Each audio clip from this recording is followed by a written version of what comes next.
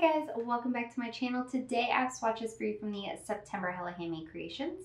If you don't know what Hella Handmade Creations is, every month a bunch of different indie makers get together and they contribute 1 to 2 products on the Hella Handmade Creations site.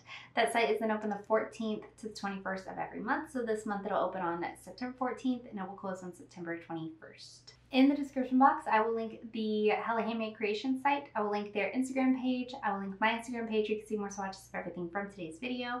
I will link the Hella Handmade Creations Facebook page, and then I will link all of the makers that I have to share with you down there as well. These products won't be available on the makers' sites. They will only be available on the Hella Handmade Creations site and only during the ordering window, but it is a good look into each brand if it was something you're interested in further exploring. Also, some products are what we call capped, and that just means there's a certain number of those available during the ordering window. If a product has no cap, that won't run out of stock while the shop is open. So I do have 5 of this month's products to look at, and let's go ahead and get started. So first from Colores to Carol, we have Meet George Jetson. This is inspired by the Jetsons, and it's described as a pine green with a candy pearl shimmer and a subtle multi-dimensional magnetic effect. I will say this one has some serious ugly bottle syndrome, but it doesn't affect application. Formula is smooth, easy to work with. I did stop at 2 coats, but looking back, I wish I would have gone for 3 just to make this a little bit more opaque once I magnetized it. You'll also want some top coat to finish this off, and removal is easy. So there are 2 coats of Meet George Jetson.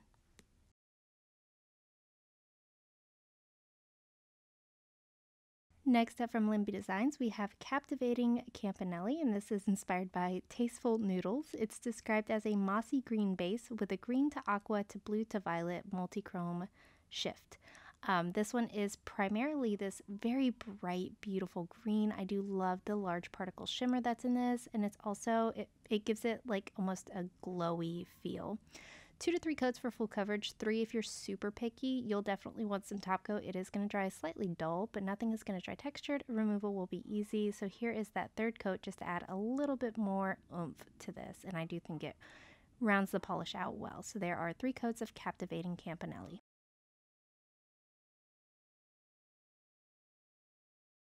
Up next from Penelope Luz, we have Amaterasu, and this is inspired by the goddess of mythology. It's described as a white crelly base with a gold shimmer and flakes.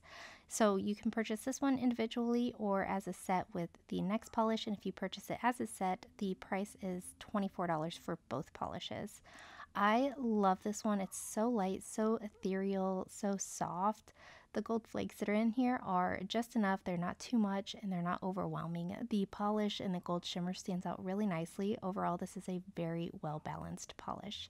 I did do 3 coats for full coverage. I did have a couple brush strokes, but those weren't apparent once it was dry. You'll want top coat and removal is easy.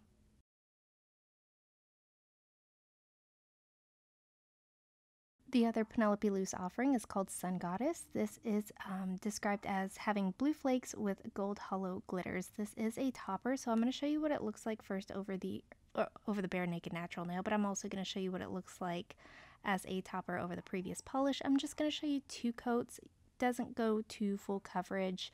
You can definitely still make out some nail line, obviously, but it is very beautiful on its own. Again, just a soft kind of dainty look. So there's 2 coats, and then here it is as a topper over the previous polish. I do really like the accent of the blue with the gold. I do think this is a gorgeous combination. So there are 1 and 2 coats.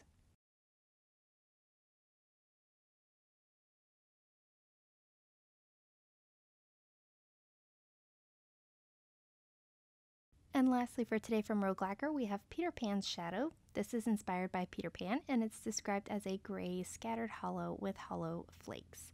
On the nail, this one looks almost like a brown toned black, but it's a very original color for being such a typical standard color. I do very much enjoy this one. Pretty opaque here on this first coat. I did get full coverage in 2 coats. These flakes are really embedded in this polish, so you don't have to manipulate them around to spread them out across the nail. You'll want some top coat, and again, removal is easy. So there are 2 coats of Peter Pan's Shadow.